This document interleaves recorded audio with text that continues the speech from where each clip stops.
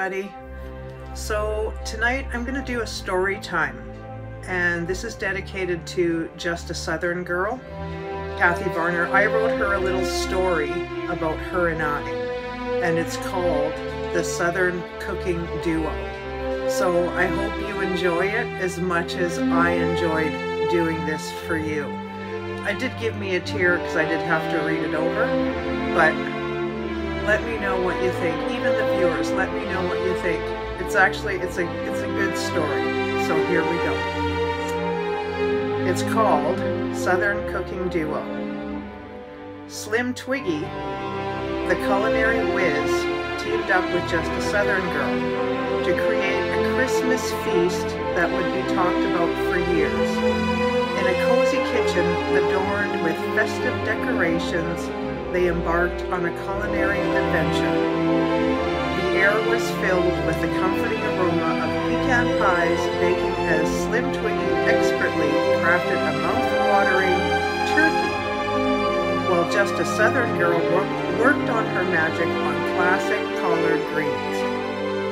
Laughter and the clinking of utensils echoed through the kitchen as they swapped stories about their favorite holiday traditions. The duo decided to add a modern twist to traditional recipes.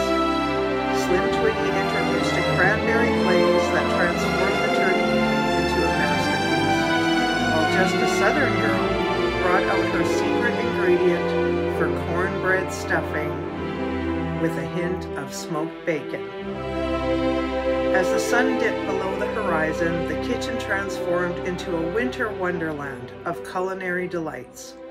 They plated up a symphony of flavors. Honey glazed ham, creamy mashed potatoes, and sweet potato casserole adorned the table. The scent of cinnamon and nutmeg wafted through the air, evoking memories of holidays past. For dessert, Slim Twiggy crafted a decadent eggnog cheesecake, while Just a Southern Girl presented her famous pecan pie with the golden crust glistening under the warm glow of Christmas lights.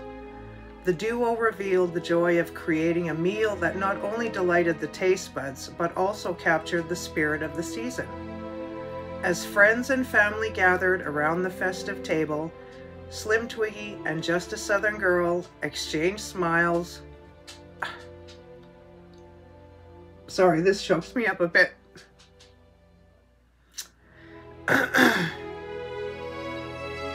Slim Twiggy and Just a Southern Girl exchanged smiles.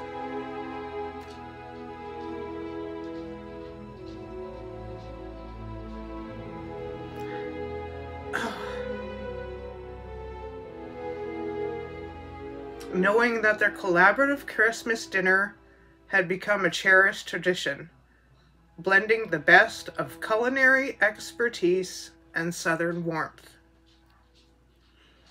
This is to you, Kathy. I love you, honey. Hi again, you guys. Sorry about that. I got a little teary-eyed and choked me up a little bit. I'm together now. The story got to me a little bit. Just a Southern Girl and we're really good friends. But the thing that choked me up is because they are by themselves at Christmas. And this year, I'm going to be by myself with my son. So I'm hoping to do a ton of stuff with her, because I don't like it when people are alone for Christmas. So I kind of want Just a Southern Girl and Mr. Tim in my house, as I hope as much as they want me in theirs, so to speak.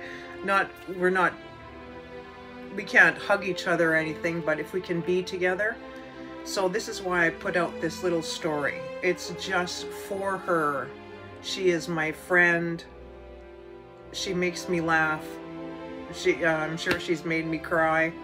Yeah, she's made me cry. So I just wanted this just for her. Something for her to keep in her heart, personally, just from me. So, Just a Southern Girl, I hope you tear up. I'm just saying, it didn't make me tear up. It chokes me up sometimes. Like, this is twice. I thought I could hold this together. but I hope you love it as much as I love doing it. And I will so send you a copy. I will so send you a copy of this little story. So take care.